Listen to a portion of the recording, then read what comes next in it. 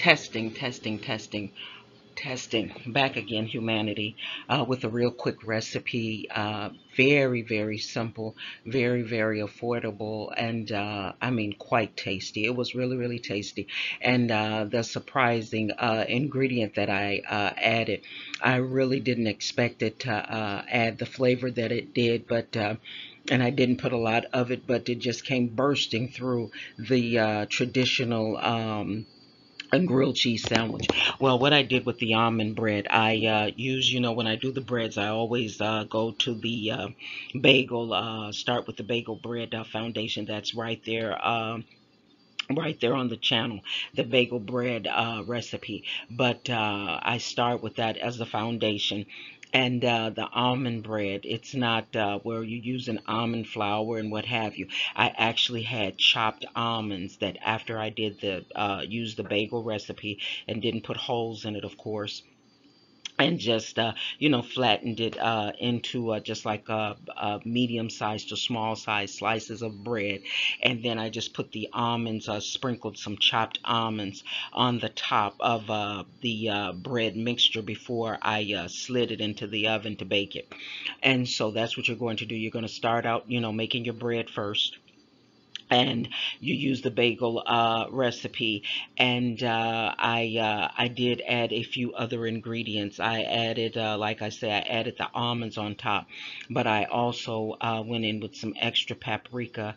I went in with just a little bit of the hot pepper powder. And remember, stay mindful of the temperature, humanity, because you don't want to go overboard and make yourself sick. So just stay mindful that it can really, really get hot. And I only used a half a teaspoon of the hot pepper powder, and the paprika I did 1 tablespoon. So you preheat your oven to 375. I let it bake for maybe about 10 to 12, maybe 15 minutes, because I like my bread extra crispy, almost to the point to where it looks like it's burning.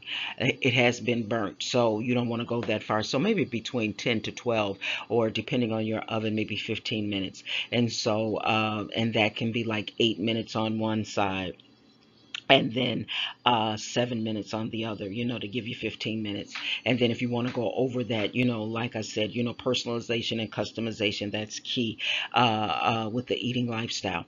And so after you bake your bread, you let it cool and you put that to the side, and you're just going to do your traditional, the same way you would with your regular grilled cheese. The only difference is you're going to add blueberries, and you're going to add maybe for 2 sandwiches, I would add maybe not quite 2 tablespoons. So you would mash them, or you can just take a knife and just cut them, just slice them up, and just cover the circumference of your bread. And then of course you're going to go in with your cheeses, be that mozzarella, Colby, mozzarella, pepper jack.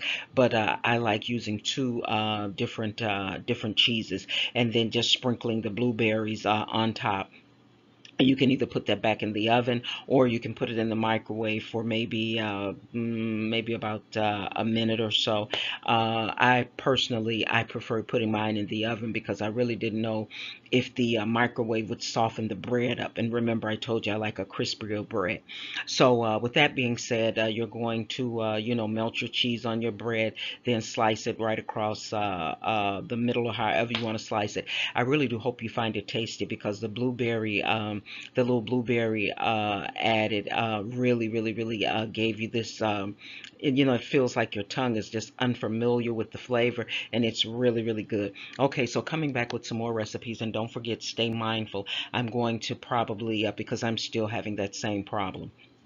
And so what I'm probably going to have to do is just give you 5 to 7 videos in 1 to 2 days, and then that'll be the recipes for the week, and along with also, the anti-bullying and the sugar-free for the babies. Okay, so coming back with another video. Thank you, humanity.